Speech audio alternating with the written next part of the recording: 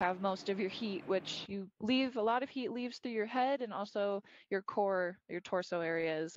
There's a lot of heat storage in there. As always, please remember to protect your pipes, pets, plants, and people, of course, because this is one of those times it could be a life or death situation. Katie Frazier, ABC 7.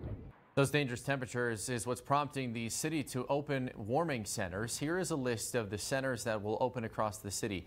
They'll open from 8 a.m. to 8 p.m. from December 23rd to the 25th, which is Christmas Day, of course.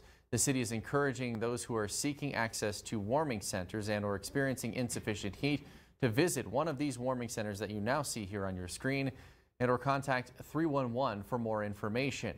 The city recommends that people should avoid any unnecessary trips outside during these freezing temperatures. And if you have to go outside, limit the amount of time you spend in the elements. And if you want to see that list again, we have it for you on KVI.com. Now we move to the latest on our complete coverage of the border crisis. Despite the ongoing migrant crisis that has made national headlines, officials at the Sun Bowl say the game is still on. Yesterday, though, the event organizers announced the cancellation of the Fan Fiesta. The event is typically held at the convention center, and now that is being used to temporarily house migrants. ABC 7's Rosemary Montañez joins us live from the convention center. Rosemary. Eric, like you mentioned, this convention center behind me opened up to migrants yesterday. Up to 1,000 of them could be temporarily housed here.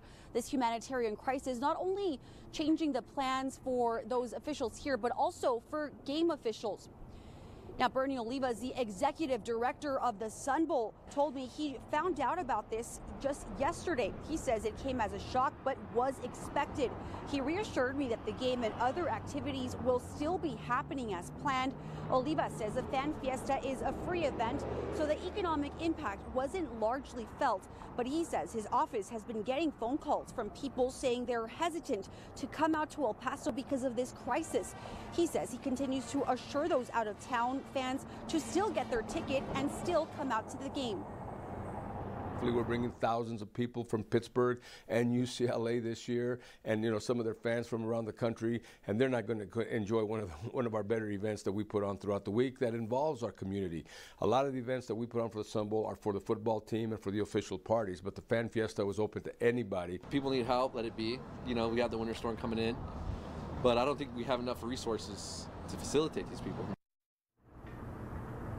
You heard from fans there. Olivas went on to tell me that this event brings in millions of dollars each year. Just how much money and what they're telling fans to reassure them, I'll tell you that coming up on ABC 7 at 6. But for now, reporting at the El Paso Convention Center, Rosemary Montañez, ABC 7. All right, Rosemary, and now